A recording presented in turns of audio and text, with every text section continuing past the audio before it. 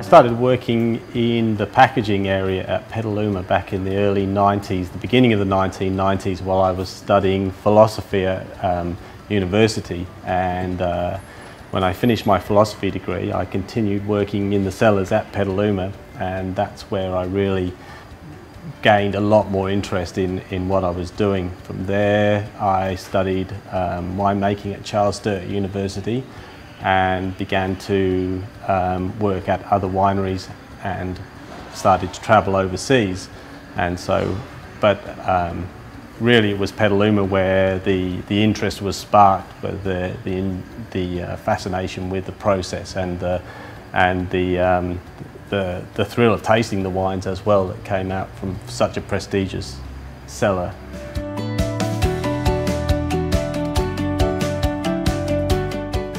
A lot of the wineries in South America had adopted techniques from the French.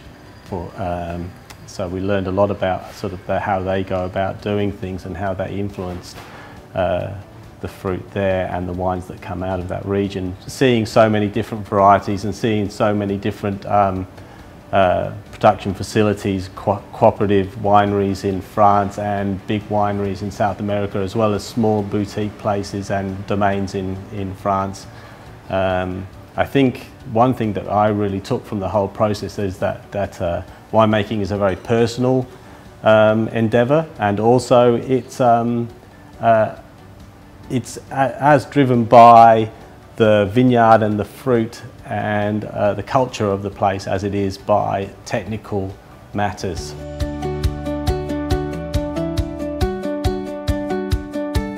Simon came to me with the opportunity from Wine Society and asked if I'd like to be involved and grow fruit to his specification for the project. And I was really thoroughly excited.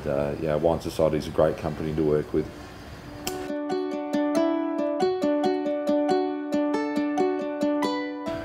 2015 for us was one of the best vintages we've seen in a long time. It really was. Great vintage. It was really characterised by, we had a rain-free period during harvest, and then about a month before harvest we had 1 or 2 heat spikes. But they weren't really heat waves. We had 1 or 2 days of hot weather, which just brought the fruit on that little bit and just gave us some lifted characters. But 2015 in our region will go down as one of the best.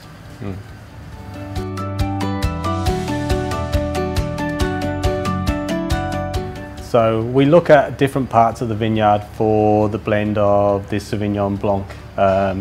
There's a lower lying areas as well as higher areas, and they do ripen at different levels. And to develop a complex palate and aroma in the wine, we look at different flavour profiles in different parts of the fruit in the vineyard. So there's a really nice low lying area which is very aromatic and is a bit slower ripening.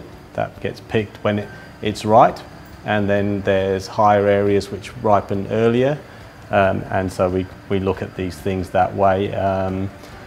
Again, it's all about tasting fruit in the vineyard and deciding when that particular parcel or area in the vineyard is ready to go.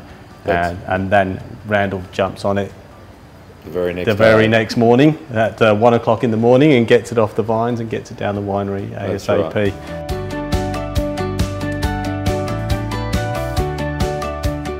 Yeah, when Simon first brought the project to us, Neil actually came over and inspected the vineyards. So we selected some of our best blocks, and then we had 3 different blocks which went into it. And from there, Simon got the wine into tank. It's important that we have a nice clear juice to ferment. It's important that the fruit is processed at a very cool temperature, and it's important that that we look for good profiles in terms of acidity and flavour, so that when the wines are blended, they're nice and clean, but they have individual expression that we can blend together to get the best result in the end. And we had Ian McKenzie and Neil Haywood come down on 2 different occasions actually. Yes. And they guided the style. That's right. The Wine Society is really lucky to have Ian McKenzie. He's like, the man is a legend, and he really knows his stuff.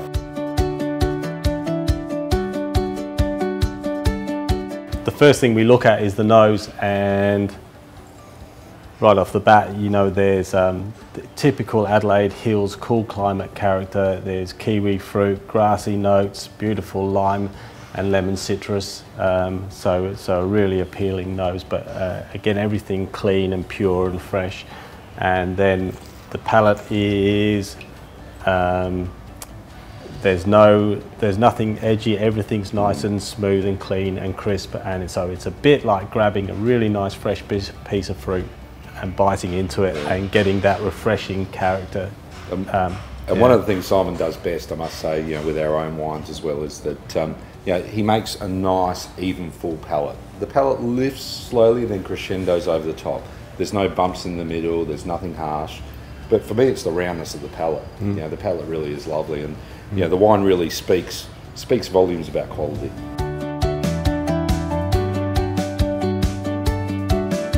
I think it's been a great collaboration where everyone's really tried to do the absolute best job they could, and that shows eventually in the wine. Yeah, I look forward to scoring the wine. It's going to do well.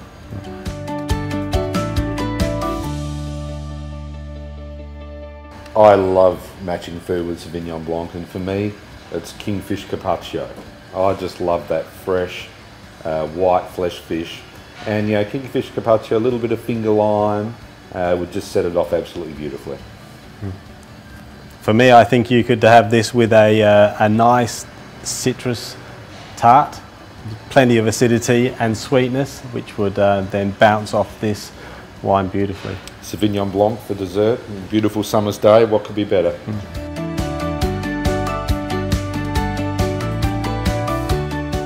What really impressed me the most was the interactiveness, you know, with Neil and Ian McKenzie. You know, they really cared about the wine. They wanted to be involved.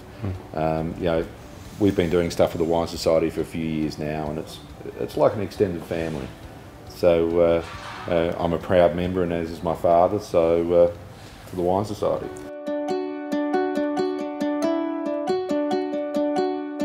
Cloudbreak is about being out in the vineyard in the cool climate of the Adelaide Hills, feeling the clouds part and feeling the sun come down and greet you in the middle of winter when you feel like heading back into the car instead of getting out and getting your snips out and getting into some pruning.